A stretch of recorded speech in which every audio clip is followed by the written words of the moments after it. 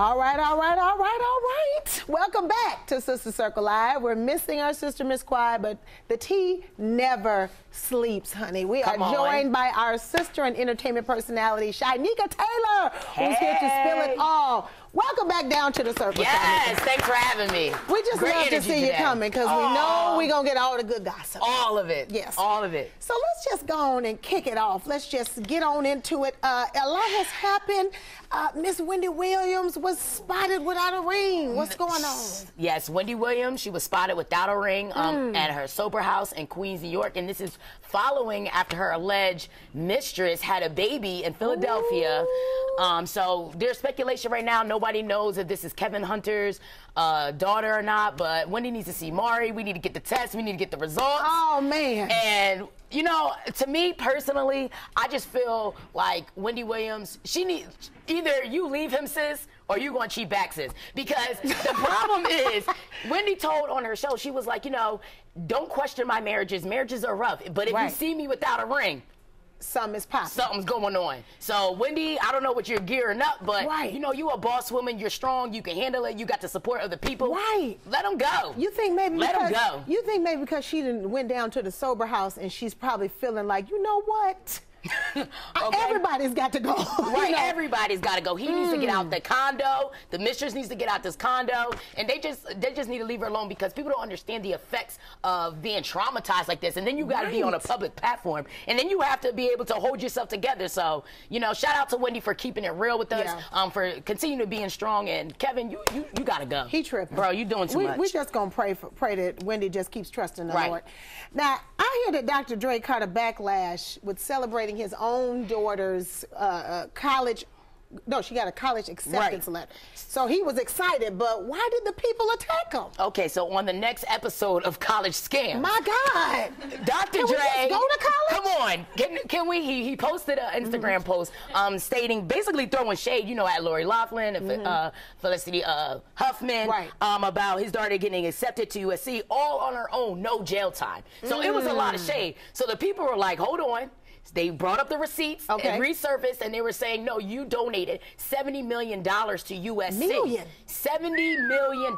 And here's the thing, like, you know, a lot of people, especially when you are wealthy like that, you know, you give back for your philanthropic deeds, you make donations, so we can't really tie it into him doing this with bribery. However, then Dr. Dre decided he was going to delete the post, so he couldn't handle the social media police, you know, he couldn't handle none of that. So now we do need the receipts, Dr. Dre. What's really going on? Well, see, you know, it's tough when you got children. Okay, because see, when they attack the children down to the social media, it's a fire that starts in your stomach. So he probably just took it off because he didn't want his eyes couldn't take it. But he should have.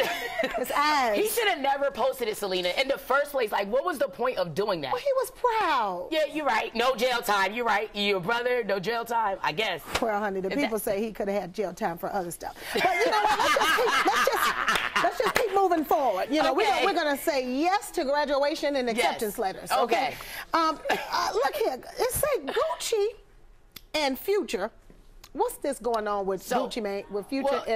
Future with Gucci. I thought this was Gucci Mane. Now he got an issue down to the Gucci store. You know, the clothing. Okay, so then. Future in a recent interview, an Atlanta interview, 94.5. You know, we all love streets. We do like them. So in that interview, Future was saying, look, all the Gucci that I have already purchased, I'm not boycotting, so I don't care what T.I. has to say. I don't care if Soulja Boy wanted to retire his Gucci band from years ago. Look, I am not joining the boycott. But this is the thing that I have a Future. Like, what was the purpose of going on this public platform and making that statement? Yeah, okay, you don't want to, you know, boycott Gucci. However, if anybody knows why we are boycotting, you know, Gucci or the history behind blackface, you would know that, you know, this is them. Basically, there were white actors racially stereotyping us and dehumanizing African Americans. It was definitely, it was ridiculous. Ridiculous. So I feel like, me personally, Future's statement was insensitive, illogical, and ignorant. Well, see, what had happened was, if you got one or two pieces, okay, then and you didn't bought it already. Right. Yeah, go wear your little watch, okay? Now, me personally, I'm not going to go buy no extra Gucci. Okay. But I'm not going to be running around here with a Gucci hat, a Gucci shoe, a Gucci sock, and a Gucci belt. See, Future them, when they wear Gucci, it's different. They were all the way Gucci. Okay. It's mushroom belt, mushroom hat. Hello? You know what I'm saying? So, okay, Gucci grills. You feel they doing doing a lot. So they have to do a disclaimer because he's going to come out in a full Gucci suit. Right, you're right. You're right. We can't have that. G's and all. Right.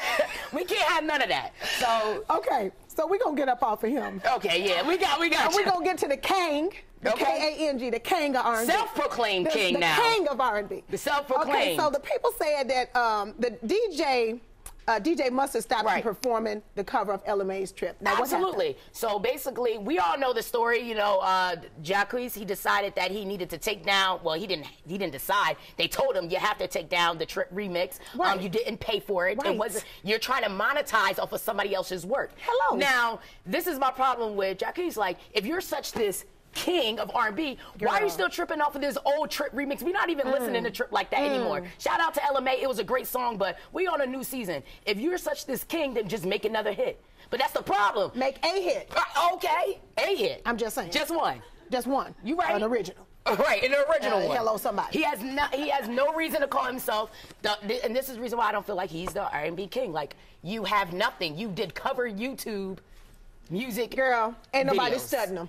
Let's get to these women in this good old challenge before we wrap this up. Now, what's going on with the women's challenge and the dancing? Okay, so Oscar winner Ruth E. Carter, she has called a women's challenge in honor of Women's History Month. A lot of people, Gabrielle Union, Angela Bassett, Kelly Rowland, they all have partaked in this. And, you know, I feel like you ladies on the show, I need to see. I think we should do a challenge. Yeah, come on now. What song would you do?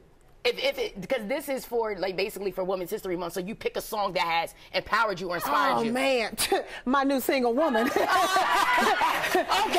on this Shynieka, we love when you come down here and give us tea, girl. You can keep up with Shynieka at Shy Said So on Instagram. Up next, it's all about baby fever, so stay with us. Baby fever, Lord have mercy, no.